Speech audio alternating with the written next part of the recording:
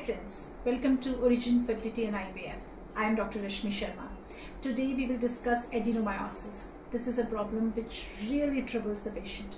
But before that, if you wish to come to our center, you can see the number on the screen below. You can give a phone call and come to any of our centers. We have got 5 centers in Delhi.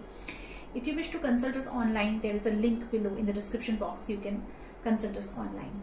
Now coming to the topic of the video today, which is adenomyosis. What is adenomyosis? That's the first question. For that, you have to understand how uterus functions. So uterus has got 3 layers. One is the inner layer, which is the endometrium. Outside that is the muscle layer, which is the myometrium. And outside that is the outermost layer, which is the serosum. So whenever in a menstrual cycle, an egg is forming, simultaneously the uterus is also getting ready to accept the baby if a pregnancy happens, right? So that means the endometrium is getting ready for the pregnancy. If a pregnancy happens, well and good. If a pregnancy does not happen, that inner lining of the uterus or the endometrium sheds off. That is menstruation. That's how menstrual bleeding happens. Okay, so this is normal physiological menstrual cycle. In some of the women, the layer of the endometrium or the inner lining, those layers may be present outside also. So when that layer, the tissue is present in the muscle layer of the uterus, that is known as adenomyosis. Okay, so what happens whenever the inner lining of the uterus is getting ready, those tissues also in the muscle are getting ready. Or whenever the uterus is bleeding, those tissues in the muscle are also bleeding. Okay, so for the normal menstrual flow, there is a way to come out. But when it is in the muscle layer of the uterus, there is no way to come out for the blood. So what will happen? That blood will keep on getting collected every month. Okay, that is what is adenomyosis. And blood is, if it is getting collected, it's not a very healthy thing. Okay, so that will lead to a lot of tissue reaction, a lot of inflammation in the muscle wall of the uterus. And in fact, the muscle wall of the uterus, they will start becoming heavy and bulky. Okay, the uterus become enlarged and globular in shape. So this is adenomyosis. How it happens, why it happens, the science doesn't know the answer. We really don't know why in some women the inner lining of the uterus decides to reside in the muscle layer of the uterus. Okay, but what we know is that it is because of the periods. Right? Because there is a period, there is bleeding. That's why adenomyosis symptoms will happen. So that means it is a disease of the reproductive life.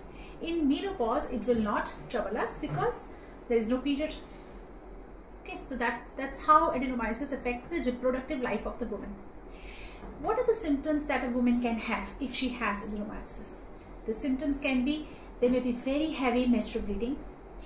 Pain is really very important part of the adenomyosis symptoms, and patients mostly come to us with severe pain.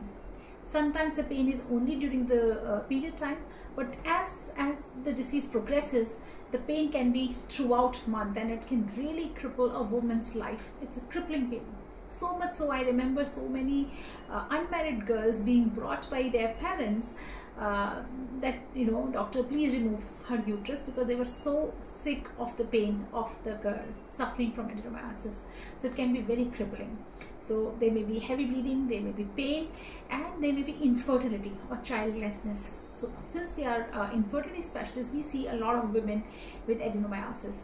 And there is bulky uterus, so uterus becomes heavy. So there may be a sensation of heaviness in the lower abdomen, and that heavy uterus or bulky uterus might be pressing on the bladder and the rectum sometimes.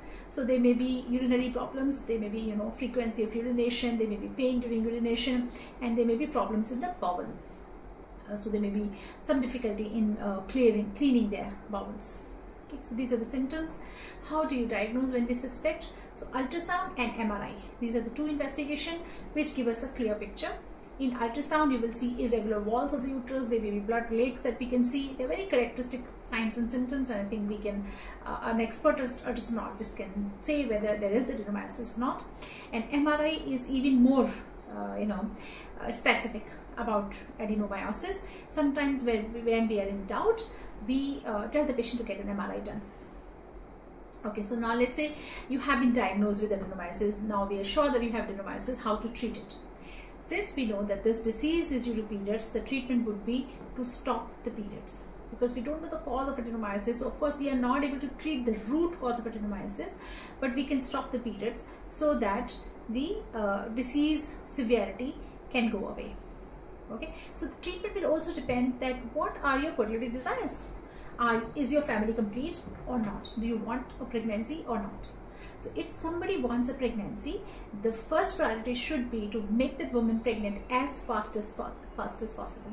And these women so many times will need IVF for treatment, because IVF is the fastest way, or is very successful treatment. So many of the adenomyosis women will end up in IVF.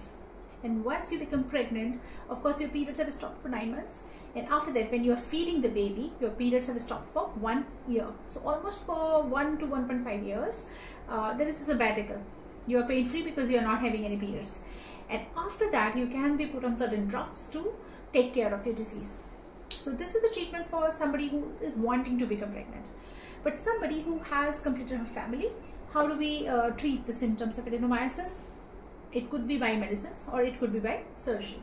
So with the medicine, there are wonderful medicines available now, like diagnose, like Mirena, which is a device which is put in the uterus, which releases progesterone, kind of suppresses the endometrium or kind of suppresses the activity of the adenomyosis.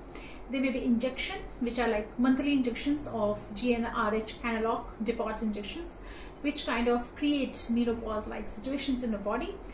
And of course painkillers. NSAIDs is a very important treatment in our armamentarium. So with the help of these drugs, your periods can be stopped, or your periods can be under control, and for some time at least you can continue on these drugs.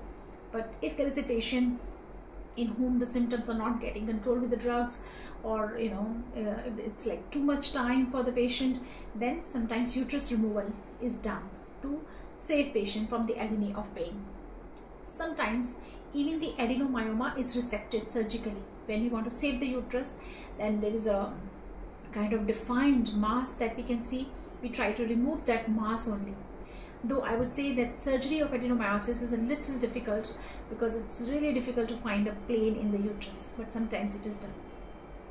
Okay, so let's say you have successfully overcome your disease and now you're pregnant. Are there any complications in pregnancy? Yes, these pregnancies are high risk pregnancies with adenomyosis. There are more risk for preterm labor, premature labor. There is more risk for intrauterine growth retardation. And so of course these are high risk pregnancy. You have to be under care of a good obstetrician in a good setup who can deal with high risk pregnancies. I hope this information will be useful for you. If you know any person who is suffering from adenomyosis, maybe you can share this video link with them so that they know about the disease and they know how to treat it. Thank you so much.